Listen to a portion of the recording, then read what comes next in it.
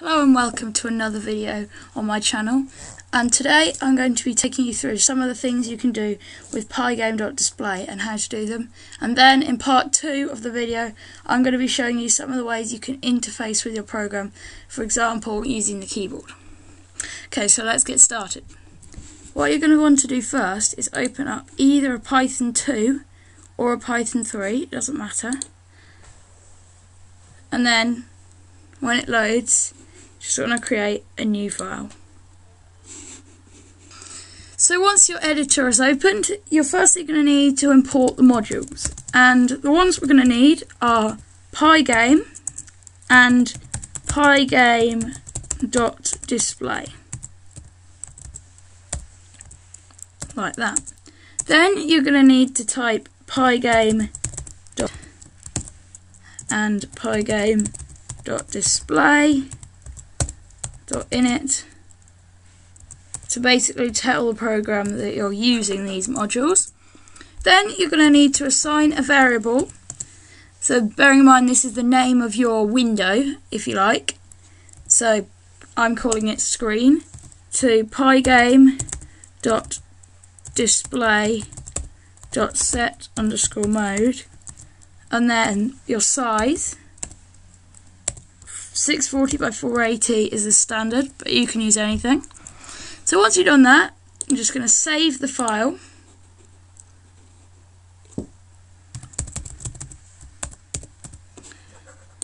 and then run it. So when the program is executed, you should get something that looks something like this. Now this is really not what we want. It says pygame window at the top and it's just a black screen. So let's get on with some different things you can do to change this. Once you've returned to your code, the first thing we're going to change is the caption at the top of the screen. Now the way to do this is very simple. All you need to do is type pygame.display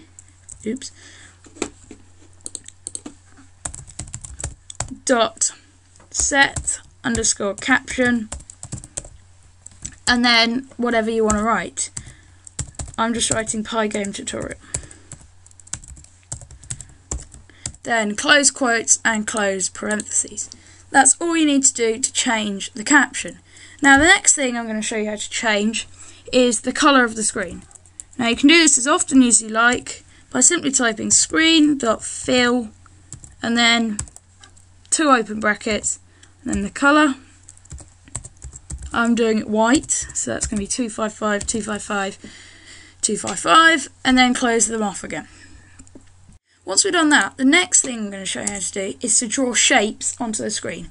And the first shape I'm going to show you is a rectangle. So to draw a rectangle, you type pygame.draw.rect and then open brackets. So the first parameter we need is the surface. So mine is screen, so it'll be whatever you wrote for this variable here.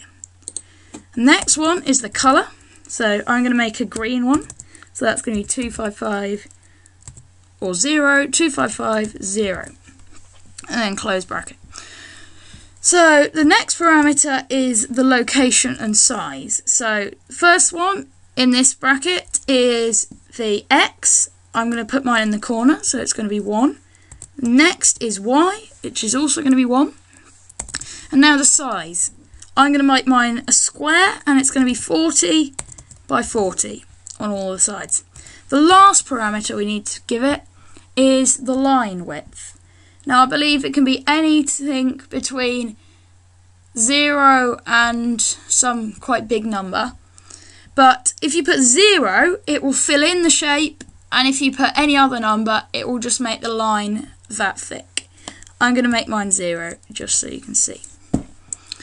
Okay, so that's that for drawing a rectangle, but it won't just draw it on the screen, and neither will it fill in the screen unless you put this very important line.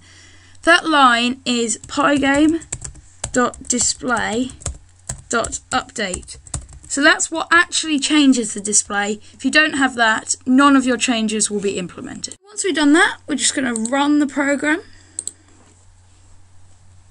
And when it runs, you should see a window like this appear with a little green square in the corner, which is exactly what you expected.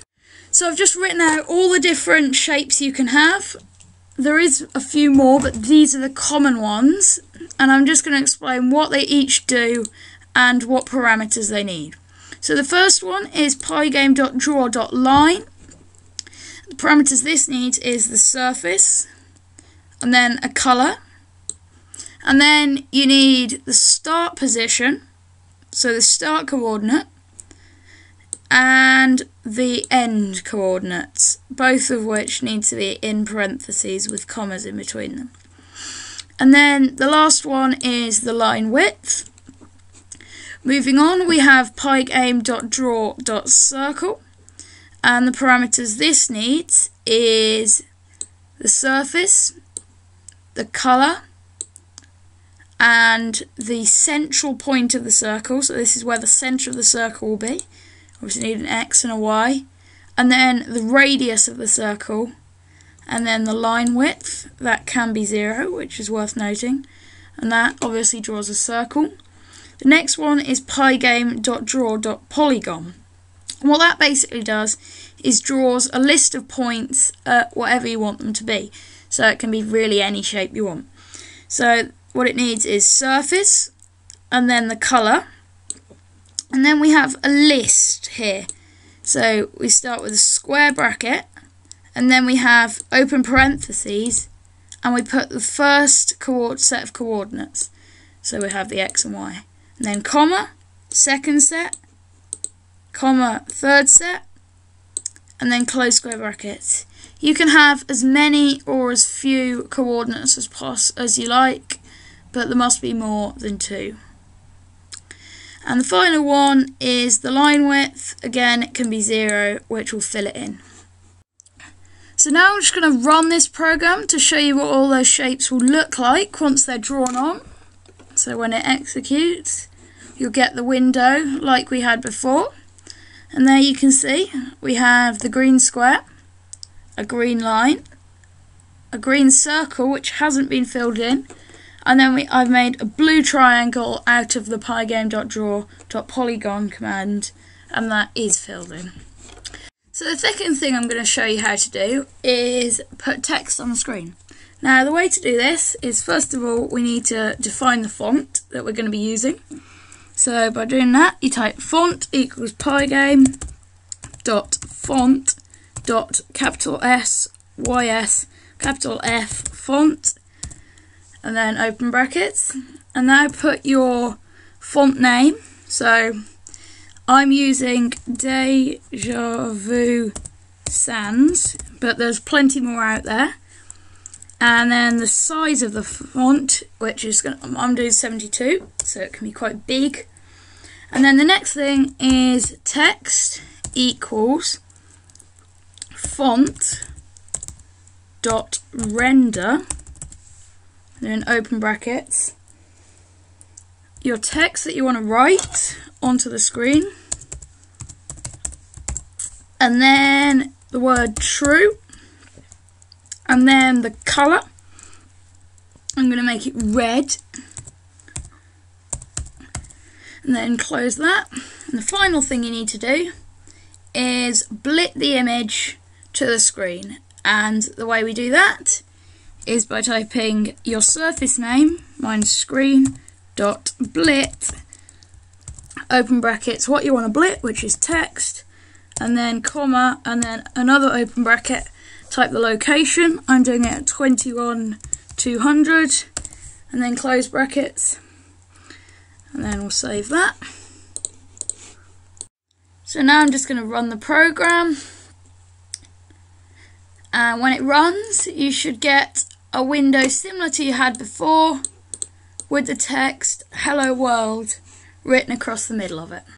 Okay, so the third and final thing I'm going to show you how to do is to put an image on the screen. Now it's fairly similar to doing text, but obviously with an image. So like text, you have to make a variable called image, and then make it the image. So to get an image in, pygame.image.load, open brackets, and then type the path of your image. mine/home/pi/pictures/logo.png, then close quotations and close parentheses, press enter. The next thing you're going to do is just type screen.blit or whatever surface it is, and then image, and then the location you want to put it on. So I'm going to do 21400, close that. Now that would work. However, if, like me, your image is really big and you want to scale it down a bit, Pygame offers another function called pygame.transform. So the way we're going to use that is create another variable called simage for scaled image, and make that equal to pygame.transform.scale, and open brackets, the image, which is image, and then the new size, which is going to be 190, and then 97. Now what I did to get that was just simply divide the old dimensions by 4, and then we just need to change this to simage for it to blit the new scale. Then we're just going to run the file, and when it executes, again the window will pop up, and voila, there is your image blitted to your location. So I hope you enjoyed this video, and if you did, give us a like, and if you have any comments, please leave a comment and join us for part 2.